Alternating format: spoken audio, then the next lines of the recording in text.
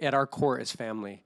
It is so critically important that no success we could ever attain anywhere in the world could make up for failure in our family. And so we consider that the most important thing, the most important place, the most important people. So you're right, the more we're home, the better. So we really do try to not travel as much. It probably drives our manager, our agency, and our record label crazy, because it's like, we'll do this, there's all these opportunities. We say no to about 90% of the things that come our way because we don't want to miss out on our children's childhood. I mean, when you come home from tour and your 5-year-old daughter runs to you and gives you this amazing embrace, you say, oh yeah, this is where joy is, and I never want to lose that.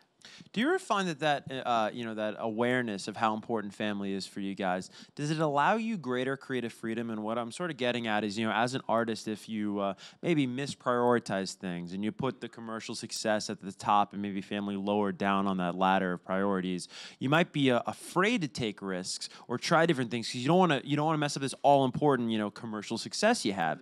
With you guys, it seems like family is paramount. So have you found that it's just like, well, look, this could go away tomorrow, we'd be fine. So why not try this crazy zany thing?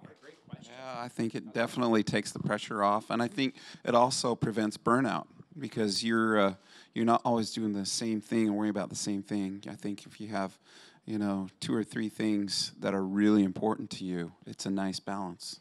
It's awesome. I love that. And I think if I could add, just when you find your core, when you find your center, you trust in that. You begin to trust in that. For us, that's family, as you point out, but it's also faith. Right. We feel like if we can turn our lives over to a God who's interested in our lives, then we can count on the fact that if we're doing the best we can, it'll all work out in the end. And so, like you said, we take the risks, we try to calculate those risks as best as we can, but in the end, we just try to go on faith and not abandoning our family, not abandoning our faith, and trust that everything will work out. And we found that that's the only thing that has really worked for the piano guys. We can't pinpoint a certain thing in our career that was sort of the launch. It was just trying to turn our lives over to something we believed was bigger than us and trust in that.